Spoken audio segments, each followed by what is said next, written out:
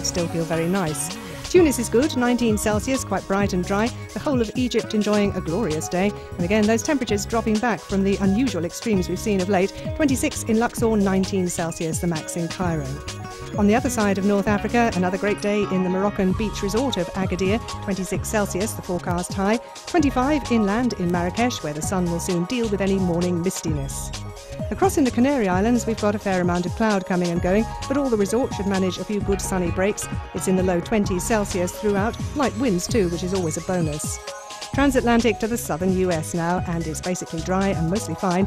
Temperatures really on the up across Florida now. In Orlando, it might not be exactly unbroken sunshine, but the Saturday max is 30 Celsius. Not even the Keys and Miami can quite match that, although there is probably more in the way of sun towards the south of Florida.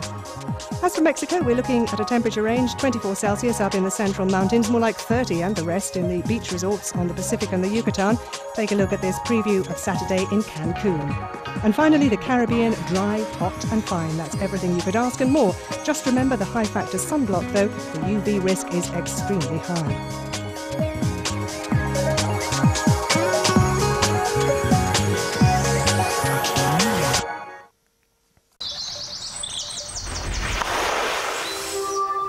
This is the Travel Channel. At 8:30, hit the road for cool scenery and unforgettable people on treks in a wild world through Colorado.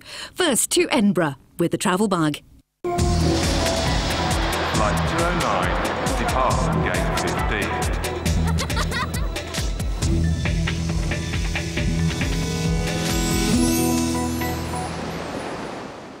15. Today, the sound of the pipes beckons the Travel Bug to the capital of Scotland, Edinburgh. We go the whole hog down the Royal Mile from the Castle on the Mound to Holyrood House. Take a look at kinky kilts for the 21st century and get stuck into the best of Scottish food. Edinburgh's got to be one of the most spectacular capital cities in the world. Built on top of a load of extinct volcanoes, it's got this great brooding castle stuck right in the middle of it. But it's forever being compared to its groovy neighbour Glasgow. And it does have this image of being less hip, less happening, and a tad more snooty. The sort of place where sex is something they put coal in. Teetering on northwest Europe's final frontier, the Scottish capital could be accused of being remote and inaccessible, but ironically it's right at the heart of European cultural life. Every August, thousands of the coolest people around flock here for the world's biggest cultural jamboree. That famous festival, or rather 5 festivals rolled into one.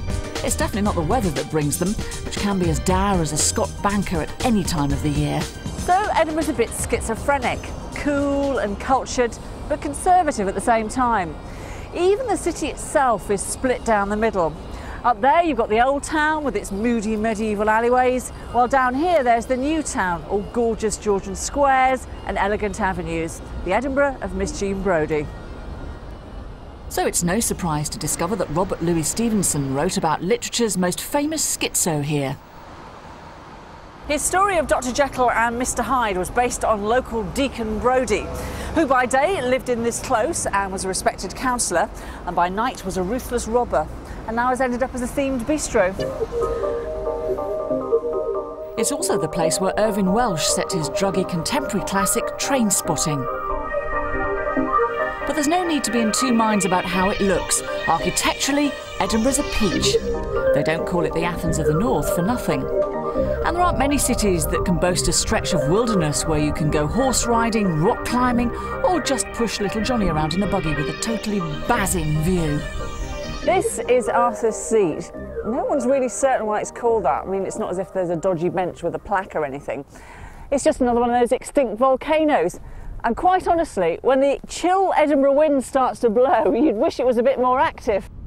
But whichever angle you look at it from, even after 1100 years, Edinburgh's castle is its most awesome sight. Wherever you go in the city, you turn a corner and there it is looming over you. It's not what you call pretty, and in fact when the mist swirls around it, sometimes it can look quite scary.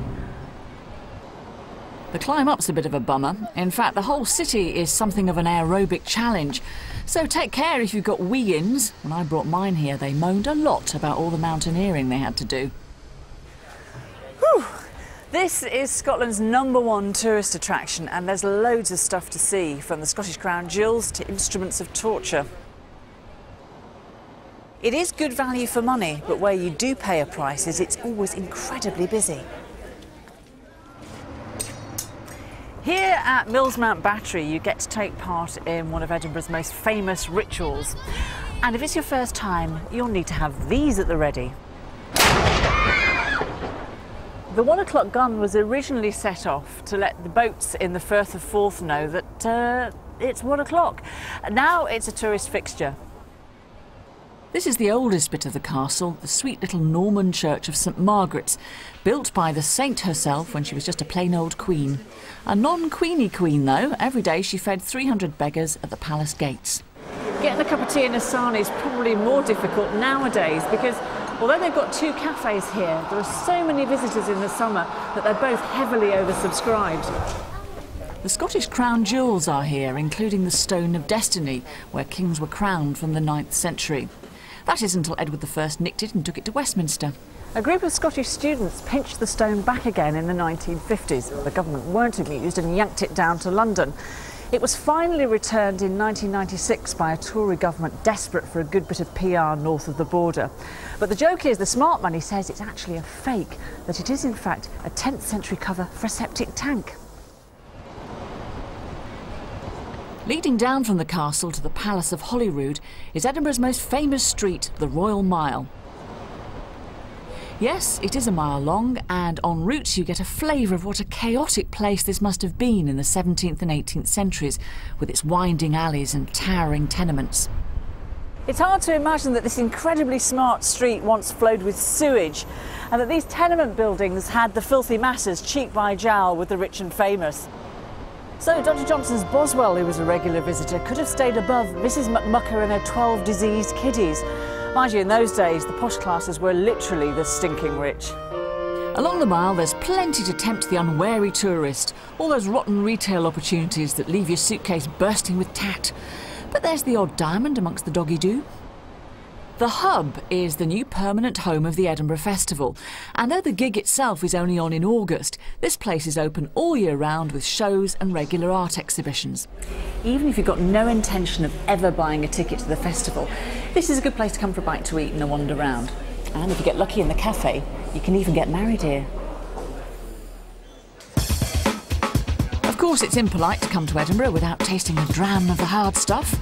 And the Scottish nectar can be tasted in all its infinite varieties at the Scottish Whisky Centre, tucked into the top end of the Royal Mile. To be honest, I'm not really interested in finding out how they make the stuff.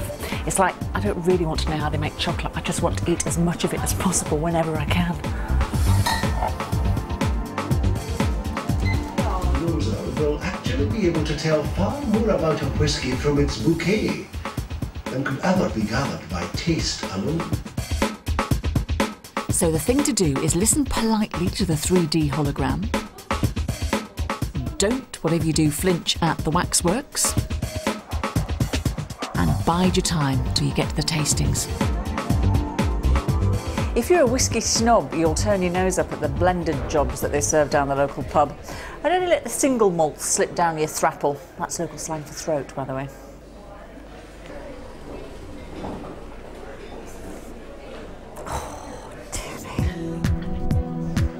If you've got the merest soupçon of Scottish blood in your veins, you have to come and get your clan tartan knocked up into a kilt.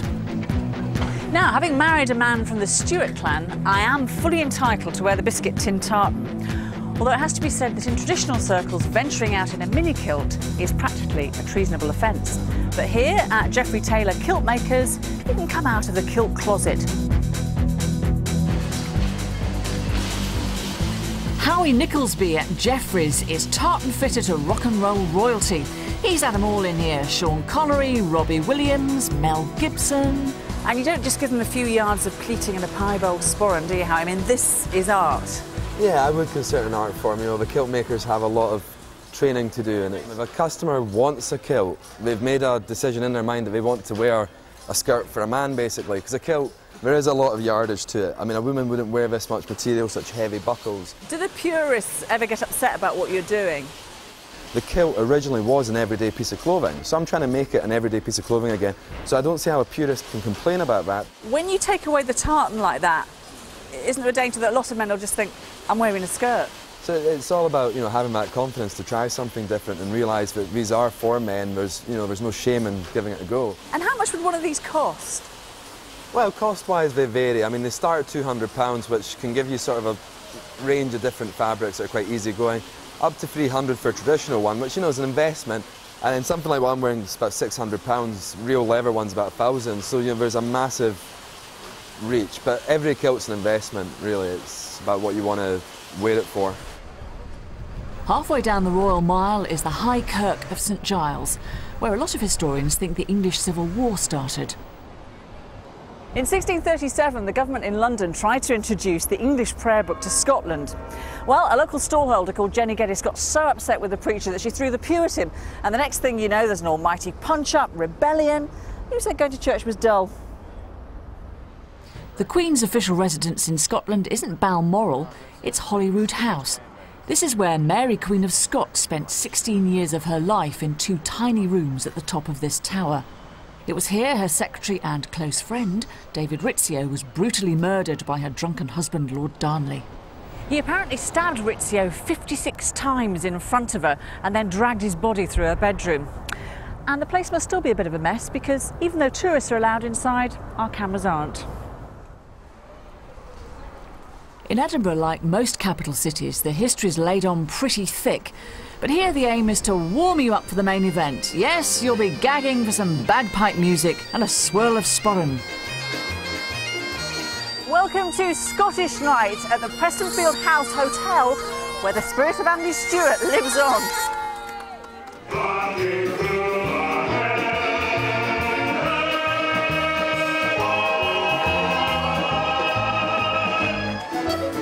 Actually, I'm not being very fair because there are some really naff venues serving up haggis and pipes in this part of the world, and this hotel, just 2 miles from the city centre, puts on quite a tasteful show.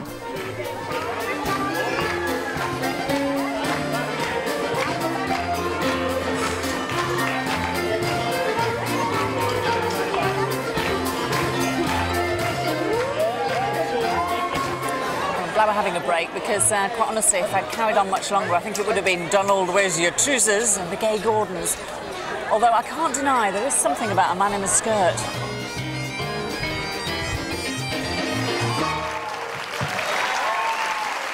Accommodation in Edinburgh is as mixed as in any other city, the surprise being that there are a lot more contemporary options than you may think.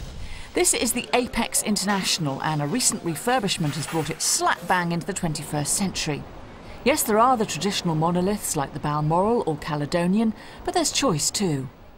My advice to anyone pondering their hotel options is to book, particularly in the summer months. Remember, this is the UK's 3rd most popular destination with overseas visitors.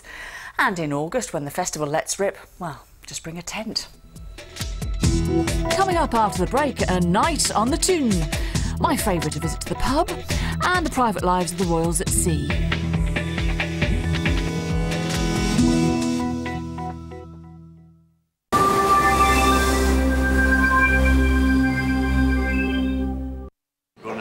What you want is a mortgage linked to your pension. No, you need to make sure it's capped to base rate. No, they're switching mortgage. They want an interest-only tracker like ours. Don't listen to him.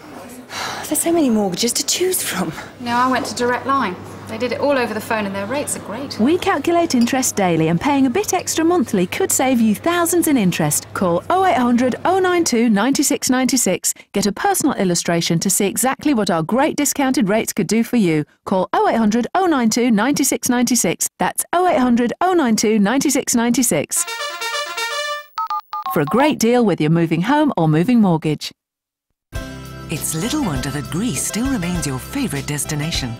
Should your interest be lying poolside or perhaps exploring the Acropolis, Argo Holidays offers the pleasure seeker every option imaginable. Whether it's the idyllic settings, family-friendly atmosphere or the mouth-watering cuisine, a trip to Greece will allow you to leave your daily troubles behind. So if you want to visit Greece and its islands, call Argo Holidays on 0870 066 7070 or visit our website. Quality is our difference. Before you buy car insurance from just anyone, just keep asking yourself one question. Could I get a better deal with the AA? because last year the AA could have saved you up to £199 on your car insurance. Why not see what you could save? Before you buy car insurance from just anyone, just ask. Call 0800 444 777 or buy online. Your conservatory can look good and feel good all year round thanks to Thomas Sanderson Conservatory blinds. Individually made to fit any shape or size of window, reducing heat in summer and retaining warmth in winter. You can choose from over 200 colours and fabrics, as well as the world's most advanced remote control options. A free home presentation from your local Thomas Sanderson designer will give you expert advice on how to transform your conservatory, creating a look that's exactly right. Call now and we'll send you our free conservatory style guide, packed with ideas and colour schemes. Call Thomas Sanderson on 0800 083 6111. Beautiful conservatory blinds.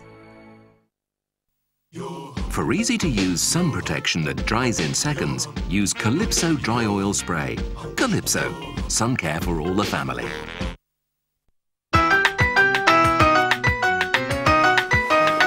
You've got something incredibly important to do. Where are you going to do it?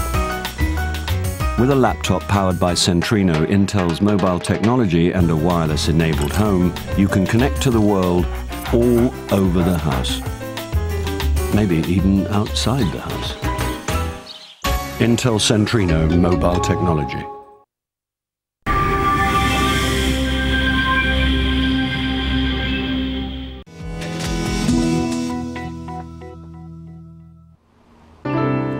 Edinburgh's A-list animal is this Skye Terrier, Greyfriars Bobby, famous for his faithfulness.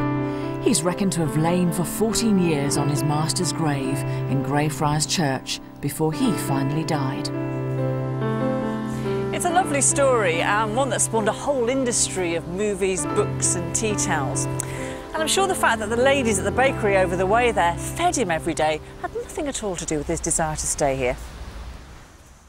Of course, the sentimentalists are saddened that dear Bobby couldn't join his master, but as a mere mutt, he had to be buried in unconsecrated ground. The Scots have a reputation for heavy drinking, and indeed for drinking heavy. Heavy is, of course, a generic term for beer, as in, "Give us a pint of heavy there." Historically, Scotland's always had much laxer licensing hours than the rest of the UK. The pubs will stay open till about 1 in the morning. But there are places now south of the border that can hold their own with them drink for drink. Except, of course, at Hogmanay or New Year, when Edinburgh becomes the capital of world-class alcohol consumption. For the rest of the time, pubs are very much part of the scene. This is a classic, the Ensign Ewart, thought to date back to the 17th century, serving everything to see you from door to floor, and a serious bit of bar grub as well. It's been said in the past that eating out in Edinburgh was overpriced and underwhelming. And as with so many other parts of the UK now, it's a bit of a cliche to say it, but all that's changed. Yes, Edinburgh's a much better dining destination than it was 10 years ago.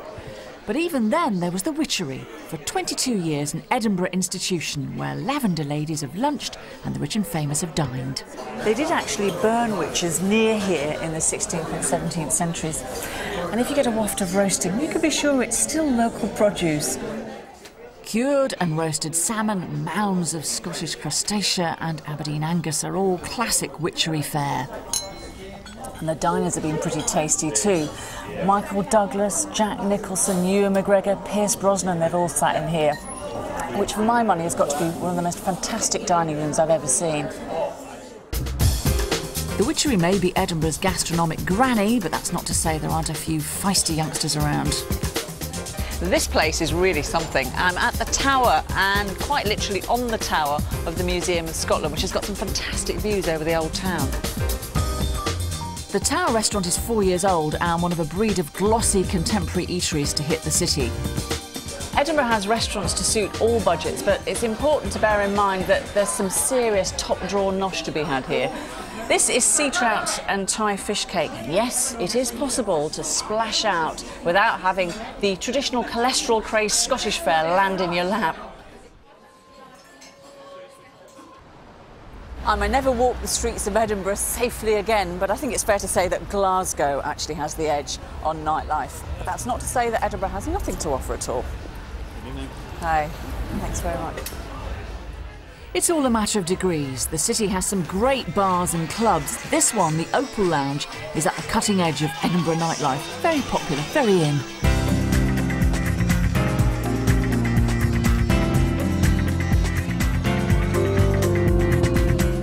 And it isn't only bars. The Scottish green tea set. I haven't sunk the club scene around here just yet.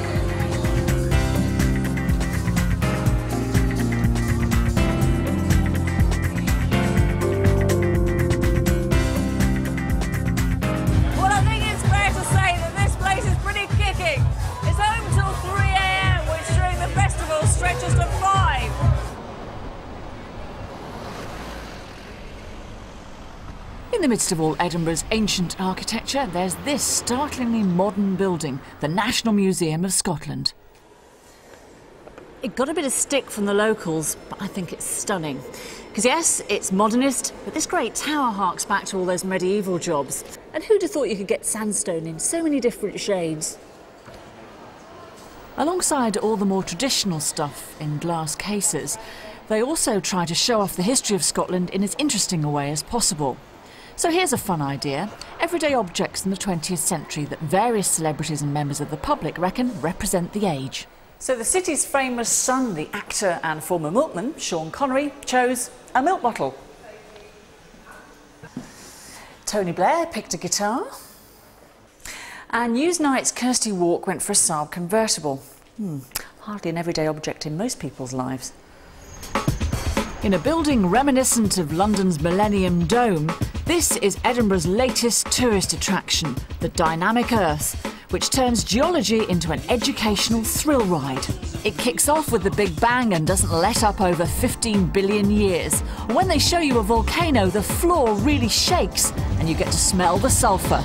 And if you want to experience the chill of Antarctica, they fill a room with what feels like sub-zero temperatures, the sounds of creaking ice walls, and then slap bang right in the middle of it, a great big dollop of iceberg.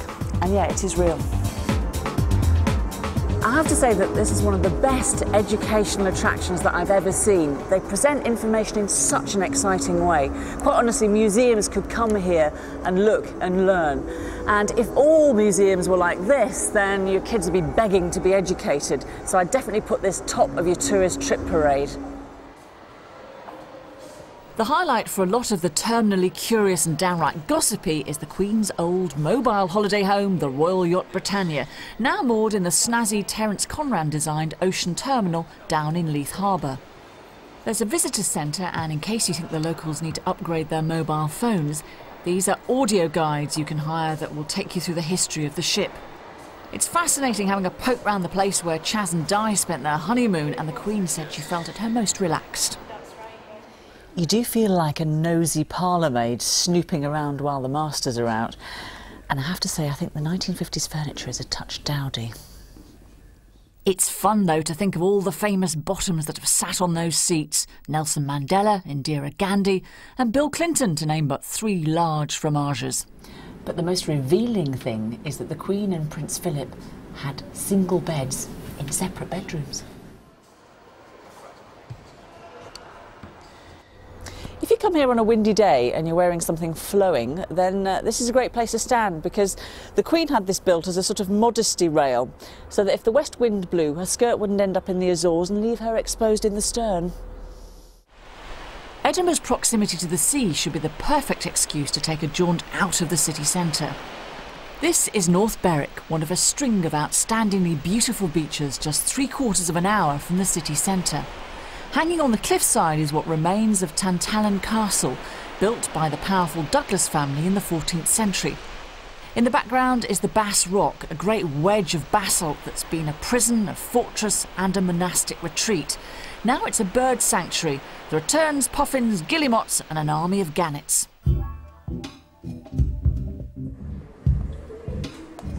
This is Big Brother with birds. There's not a seagull or a shag that can escape being spied upon by an impressive array of secret cameras.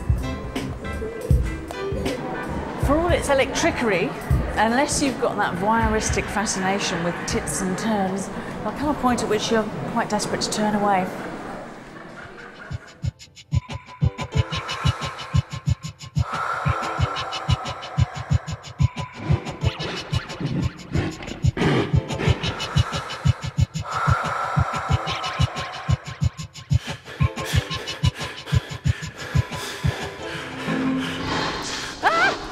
you wouldn't do that.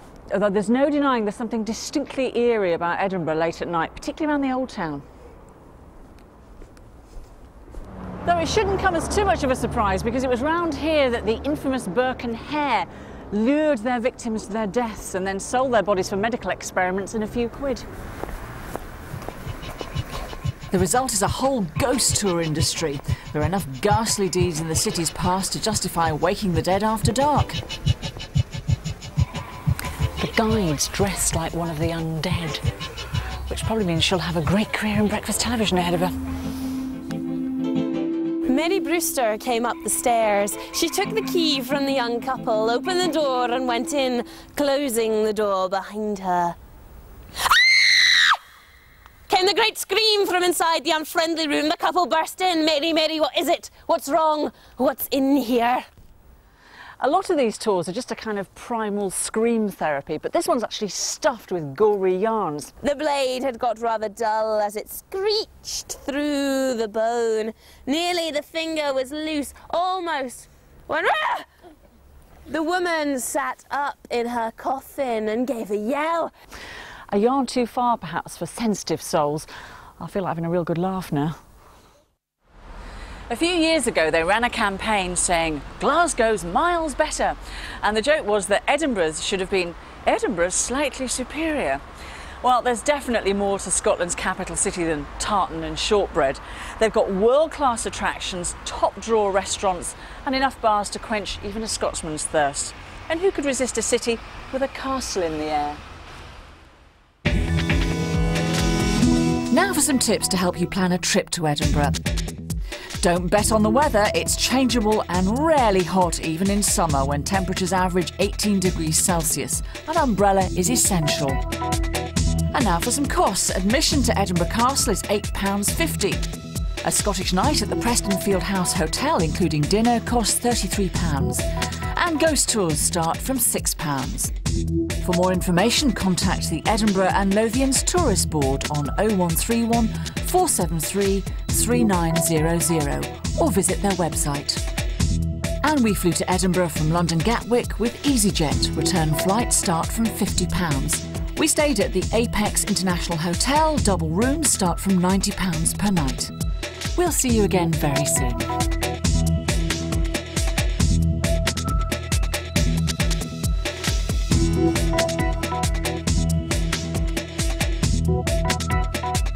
The Travel Bug explores Tunisia next Friday at 8. If you're up for it, next we are. Take treks in a wild world through Colorado.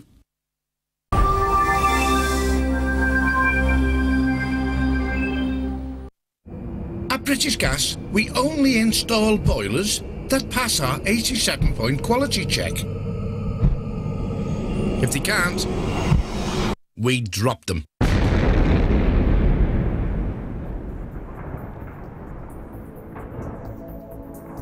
Call British Gas now on 0800 754 754 and we'll give you £100 off a brand new boiler.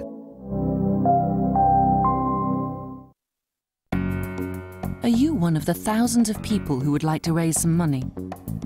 Perhaps to start your own business, but you've been knocked back because you've no proof of income. Maybe to buy your council house, but you have CCJs.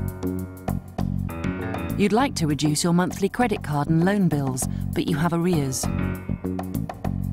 You need to buy your ex's half of your home after a split. Your bank has turned you down. You want the money for home improvements, but you can't afford the monthly payments. An APS remortgage could be the way forward. If you want convenience without forms to fill in and no references taken, step forward. If you need the money quickly, come to us. If you need one lower monthly payment, walk this way. If you're a homeowner and need a remortgage for any purpose, call APS. APS, moving forwards. If you're looking for a low-rate personal loan, Alliance and Leicester have set their rate at, wait for it, 6.9%. Let me put that into perspective for you. 6.9%. Now that's low. Lower than Barclays? Lower than NatWest? Lower than Lloyd's TSB? Lower than HSBC? So, if you borrowed £7,500 over 5 years, Just look at what you could save. Call Alliance and Leicester today on free phone 0800 056 1525 for a quick decision on a low rate loan. 6.9%. Now that really is low. Alliance and Leicester 0800 056 1525. With 9,000 years of history, Cyprus offers an unparalleled experience. Thanks to Argo Holidays, you can explore this stunning island, safe in the knowledge that our first-class service will provide you with unforgettable memories at an unbelievable price. Argo Holidays are independent Cyprus specialists and pride ourselves on an exceptional service. To find out more, call 0870 443 7007. Quality is our difference. Call British Gas now on 0800 754 754 and we'll give you £100 off a brand new boiler.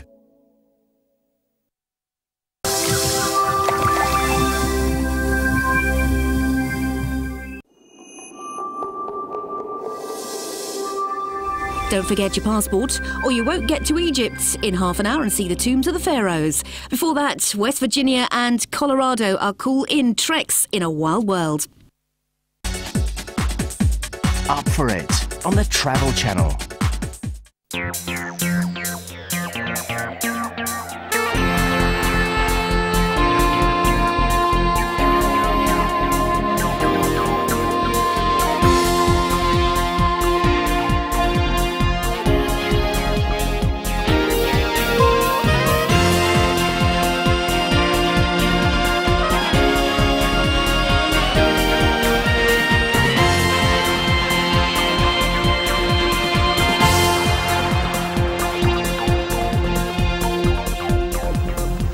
I'm here to explore the wild and wonderful state of West Virginia. I'm going to be rafting two of its great rivers. One is the New River, 900 feet below this bridge. The other's the Gauley. Also in this episode, Holly Morris goes bushwhacking in the Sangre de Cristo Mountains in Colorado. Every autumn, West Virginia becomes a rafter's mecca. That's when 1 million tons of water is released out of the Summersville Dam and into the Gauley River. October in West Virginia is known as the Gauley season. West Virginia lies 300 miles west of Washington, D.C. Starting on the New River, I'll head over Class 3 and 4 rapids, stopping off to see the site of the old abandoned settlement of Sewell.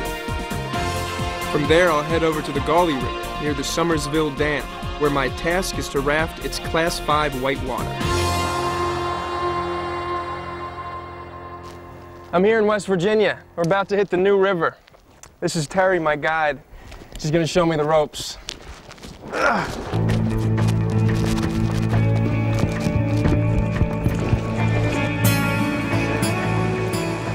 Jack is the third member of our crew. He's been rafting these rivers for 14 years and knows a lot about the local history. So this is the second oldest river in North America. Why do they call it the New River? That's actually a pretty long story. Your first We got time. We got time. Nothing but time. The early explorers from the New River Valley, this was a brand new river to them because it ran in a different direction. It ran north instead of all the rivers they'd seen that ran south. So they thought that it was the Northwest Passage. They thought they'd found it.